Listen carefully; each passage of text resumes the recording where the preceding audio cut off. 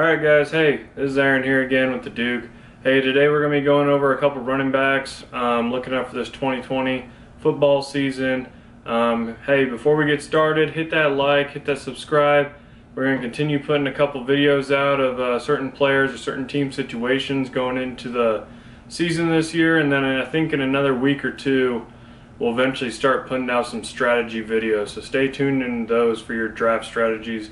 But right now, today, we're going to be looking at the Chiefs backfield, alright? And I know there's a lot of people out there, that have, some questions about this and who to draft and are they reliable. So we're going to look at a couple stats here this morning, and we're going to see what we can come up with in this Chiefs backfield and see what we think, that we can try and get for this season out of the Chiefs backfield and what they may do. So let's dive into it a little bit and let's see what we can find. Alright, so first thing we got here, we got Damien Williams and the new rookie, Clyde Edwards-Helaire. Alright, so first thing coming out of this Kansas City backfield for last season's stats, and the season before, 2018 and 2019, Kansas City actually has quite a few carries, but if we look at that 280 carries to running backs that they kind of average, that's actually closer to what we would like to see for one running back. Now obviously we're not going to get 280 out of one running back, but this just means that if this ends up being a split backfield, like a 50-50 or a 60-40, I mean, you're looking at almost 100 and maybe 80 carries to each player, which really isn't a lot for a starting running back in fantasy football. So we want to keep an eye on it. That's definitely something that we notice here looking at those stats right off the bat. Alright, so also Kansas City, 100 receptions to running backs between 2018 and 2019. So obviously that's a plus. We know that Patrick Mahomes, they like to dump the ball off, get them to the running backs out of the backfield. So in a PPR, half PPR league, that's definitely a plus for what we're looking for. Obviously they like to split that up between different running backs, and they're never using quite the same one, but that is a couple more receptions that can go to running backs throughout the field. See, last season, Damien Williams averaged 30 receptions out of the backfield, or didn't average, he had 30 receptions out of the backfield.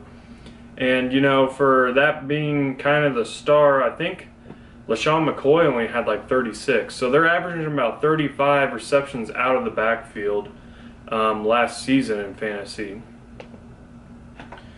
So in a scenario, like I said earlier, if it were to be 50-50 Damien Williams and Clyde Edwards-Helaire, you're looking at 160 carries and 50 receptions per.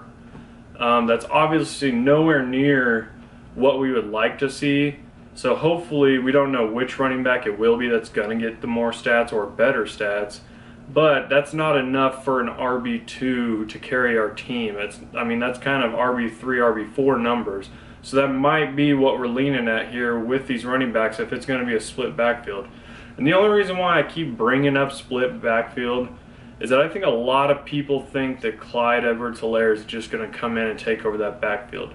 But let's not forget that Damien Williams and Andy Reid, they're kind of a pair. And Andy Reid does this when he goes places. It was LaShawn McCoy with the Eagles. And now we're out here and all of a sudden Damien Williams is still hanging around. So, I don't see Damien Williams just falling off the board completely. So when you draft Clyde Edwards-Helaire, be prepared for that. Especially don't draft him too early. Alright, he's definitely somebody that you want to take. Possibly, if you can get him, I'd take him in the 4th round. I see him kind of going in the 3rd in some, and I think that's possibly going to be a little too early for our comfort, especially with a rookie and another running back that we know the head coach actually likes.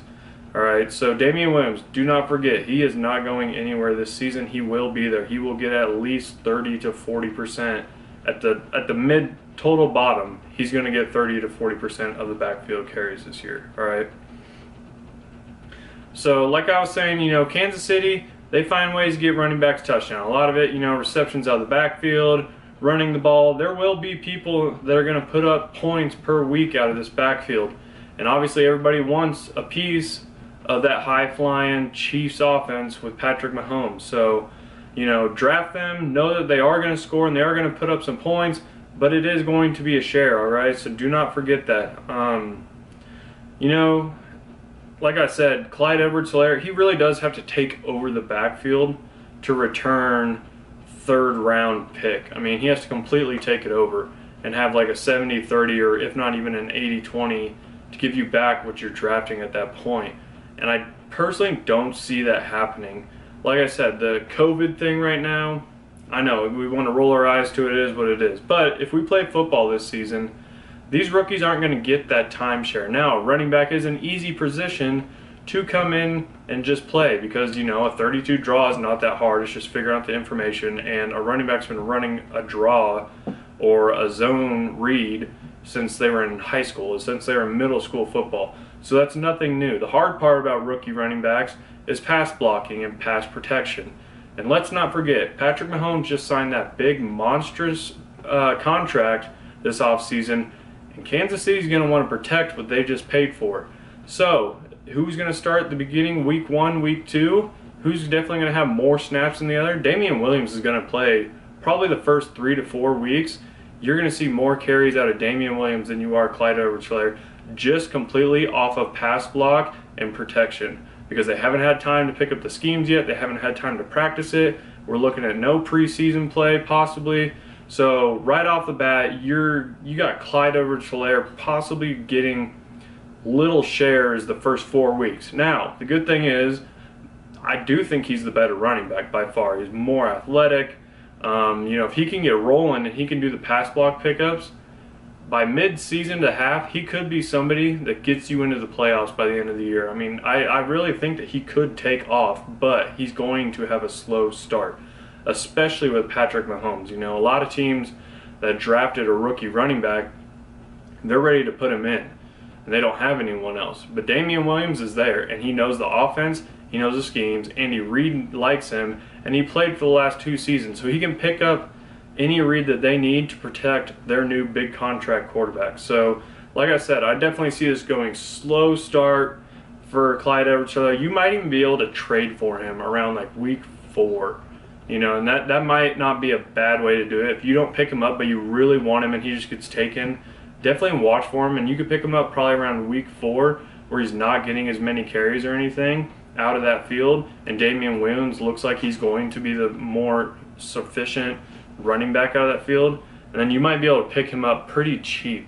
All right, so, you know, based off of what I see here, Kansas City running backs last year, they had 17 touchdowns, so there are touchdowns to go around. All right, so it's a high charge, high flying team. They're gonna put up points. There's gonna be touchdowns to the running backs.